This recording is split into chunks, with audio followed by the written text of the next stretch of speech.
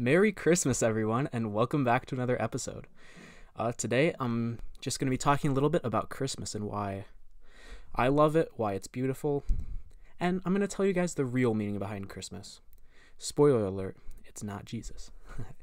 So basically, the main thesis of this video is consumerism is the thing that makes Christmas beautiful. All the lights, all the music, all the decorations, the gift exchange, all of that stuff. None of that requires Jesus. None of that requires any sort of Christianity or anything to believe in, I guess, to make Christmas beautiful.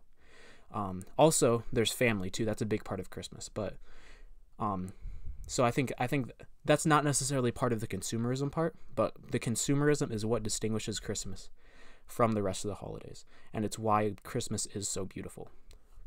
So think about the beautiful things behind Christmas. You have the music, you have the gifts, you have family, you have the lights, all that sort of stuff.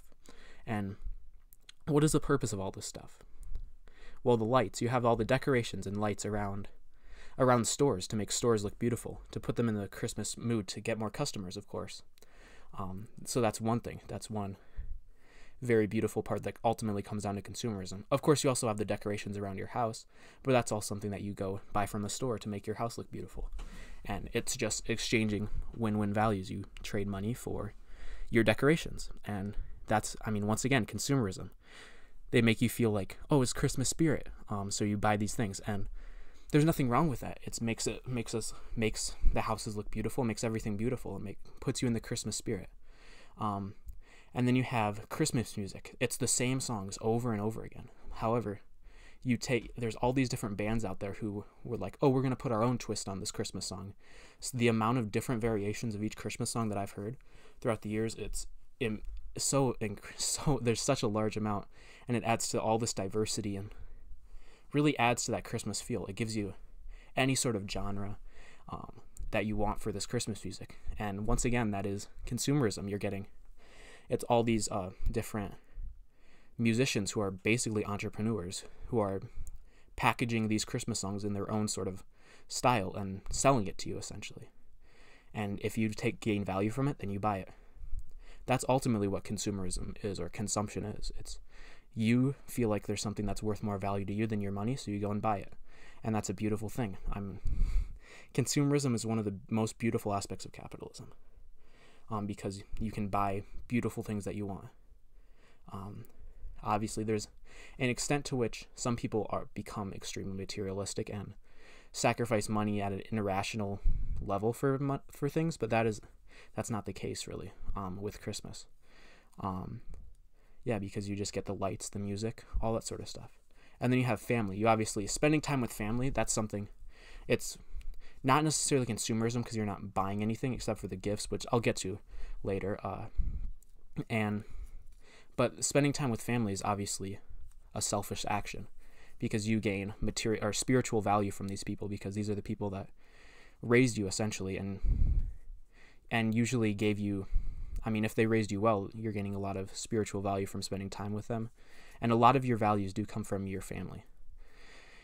It's not necessary because there's a lot of distinguishing values that you can have that distinguish you from your family. So if your family has certain negative aspects, you can take away those things. But for people that love their family, which I definitely include myself in that, Christmas is a beautiful time of spiritual values, and it's absolutely selfish values. That love is a selfish thing because you gain spiritual value from the person. And then the gift exchange. Once again, this is obviously consumerism. It's the idea of you're buying things for your loved ones. It's you go and make their lives better because they give you some sort of spiritual value. So you feel like you want to see them happy, and you put thought into the sort of thing that you know about them, things that you know about them. You put thought into the gift, and it just is essentially a symbol of your love for the other person. And a symbol of, yes, I take spiritual value in you, so I'm going to go to the store and go choose a present that I think you're going to love and buy that for you. That's absolutely beautiful. And it's the same thing. They're giving you something too, which you gain all the value from that because it's like, oh, this person thought about me and values me enough to get me this gift that I like. And even if it isn't necessarily something you like, it's still just that thought. It's the pride that comes with that is absolutely beautiful. And once again, that's an aspect of consumerism that makes Christmas beautiful. And Christianity throughout history has only made Christmas worse. You have the Puritans back in I don't remember when, like early colonial days, who did not celebrate Christmas because it had too many pagan roots. It had devolved away from the true meaning of Christmas, which to them was Jesus, the birth of Jesus. So they wanted to sit inside and pray all day. That doesn't sound very fun. That doesn't sound very beautiful. That sounds like a absolutely terrible time. So yeah, I mean, that's essentially what the meaning of Christmas is. If it's just the religious meaning, it's you sit inside and pray all day, make it a holy day to pray to Jesus all day. And why would you give gifts? Because you're receiving gifts, and that's selfish. And why would you go to the store and buy things? That's selfish. You're gaining value. And why would you sell things? Because that's selfish, because you're getting people's money for goods. All of those are selfish things, and take away from Jesus, which is the true meaning of Christmas. No, it's stupid that Jesus is not the true meaning of Christmas.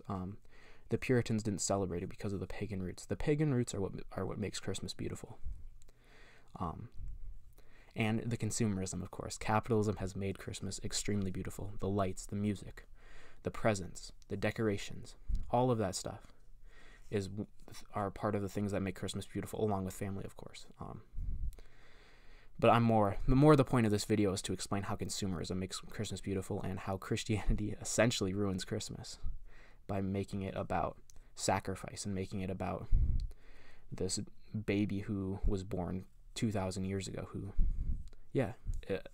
Christmas is essentially the beauty of Christmas is taken away from by the Christianity. Christianity is at its essence a sacrificial altruistic religion.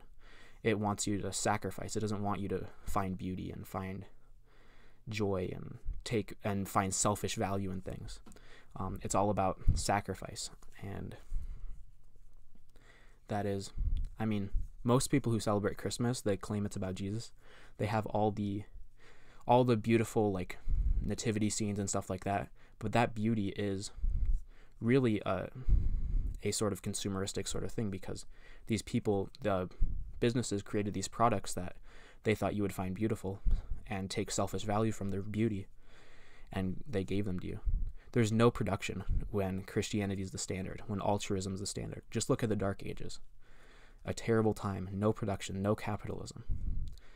It was basically subsistence farming. The art wasn't that good. The art became beautiful during the Renaissance, once Christianity started to be questioned a little bit, once Aquinas came in. And all of this beauty, all of this stuff, the beauty, from the Renaissance, that's where it essentially came from, where you basically draw a more secular depiction of Jesus and the family and all that stuff. That came from the Renaissance. And the Enlightenment and the Industrial Revolution are responsible for the consumerism and all the presents and the lights and the decorations and all that stuff. But all the beautiful nativity scenes, that's all from the Renaissance, when Jesus became secularized, or when Christianity became secularized, which made it beautiful, made it more of a selfish value, because that's what art is. Art is a selfish value. So yeah, there you go. The true meaning of Christmas is not Jesus, it's consumerism. Merry Christmas, everyone. Thank you all for watching, and I hope to see you in the next video. Peace.